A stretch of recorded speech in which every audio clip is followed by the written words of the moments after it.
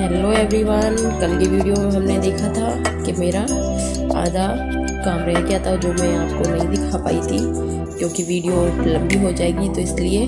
तो इधर मैंने छत पे एक चूल्हा बनाया हुआ है। इस पर कभी कभार हम रोटी कर लेते हैं, जैसे दूध वगैरह आ जाता ना, तो उसको हम मावा भी तैयार कर लेते हैं कढ़ाई में बना के। तो मैंने इसको सबसे ऊपर वाली छत पे रखा है ताकि घर में रूम में मतलब कि धुआं वगैरह ना हो। तो ये काम की है, तो मैं इसको भी मैं अच्छे से इसके भी ऊपर में पोत देती हूँ।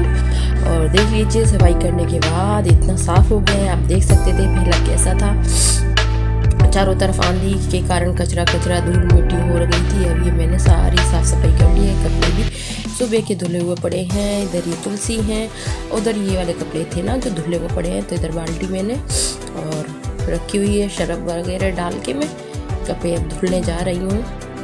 तो आप देख लीजिए बिल्कुल हमारा चमचमाता हुआ छत हो गई है। तो ये हमारे पूरा गांव है। ये आप देख सकते हैं बादल हो रखे हैं, झंडा भी बहुत अच्छी तरीके से लहरा रहा है, तिरंगा।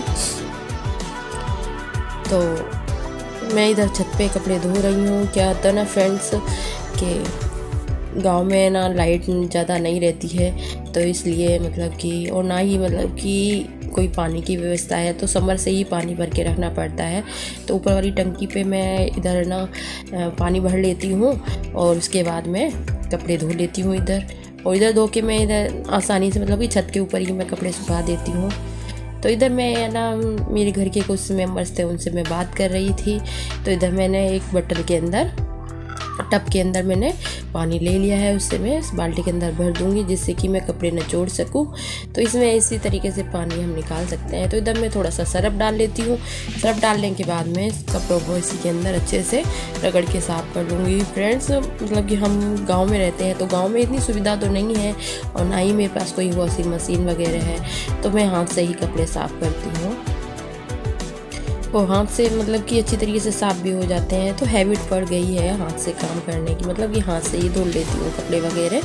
तो इधर मैं इन सब कपड़ों को सर्फ में डाल देती हूँ और मैं अच्छे से रगड़ रगड़ के इनको सबको साफ़ कर लेती हूँ।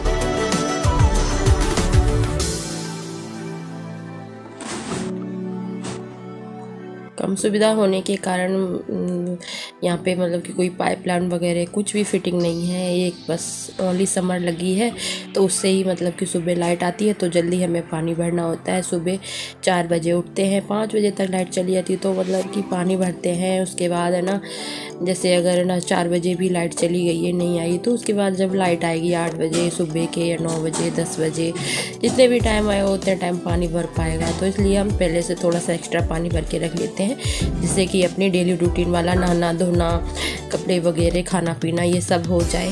तो इसके लिए हम पहले से पानी भर लेते हैं। तो इधर देख लीजिए मैंने सारे कपड़े अपने सरफ में अच्छे से रगड़ के अब मैं अच्छे से पानी में निकाल लेती हूँ, साफ़ कर लेती हूँ। तो ये देखिए मैंने सारे कपड़े मैंने धुल लिए हैं। अब इनको निचोड़ के मैं तार के ऊपर डाल दूँगी। तो ये देखिए मेरे गांव की लोकेशन है। उधर ना ट्रेन जा रही है, मैं आपको दिखाने की कोशिश कर रही थी पर वीडियो में कैप्चर नहीं हो रहा है क्योंकि ये ज़्यादा महंगा वाला मोबाइल नहीं है, तो इसलिए इसने कैप्चर नहीं कर पाया है। तो ये देखिए मेरा गाँव है और ये गाँव चारों तरफ हरियाली हरियाली है, पेड़ ही पेड़ है चारों तरफ गाँव में, आप देख सकते हैं। तो इधर मैंने कपड़े धो के इस तार के ऊपर डाल दिए हैं। ये देखिए ये ट्रेन जा रही है, ट्रेन निकल गई है, बस इतना सा कैप्चर हो पाया। ये खेत है उसके उधर। तो अब मैं अच्छे से कपड़े निचोड़ने के बाद मैं इनको ना तार के ऊपर डाल दूँगी जिससे ये सूख जाए। और फ्रेंड्स अगर हो सके तो मेरी चैनल को मतलब कि वीडियो को ज़्यादा से ज़्यादा शेयर कीजिएगा और वीडियो पसंद आए तो लाइक सब्सक्राइब मत करना भूलिएगा। प्लीज़ सब्सक्राइब ज़रूर कर लीजिए वीडियो को ताकि मैं आपके और भी अच्छे अच्छे ब्लॉग ला सकूं, क्लीनिंग ब्लॉग। और फ्रेंड्स आप कमेंट करना बिल्कुल मत भूलिएगा। तो चलिए फ्रेंड्स मिलते हैं अगली वीडियो न्यू वीडियो ब्लॉग के साथ। तब तक के लिए नमस्ते एंड बाय।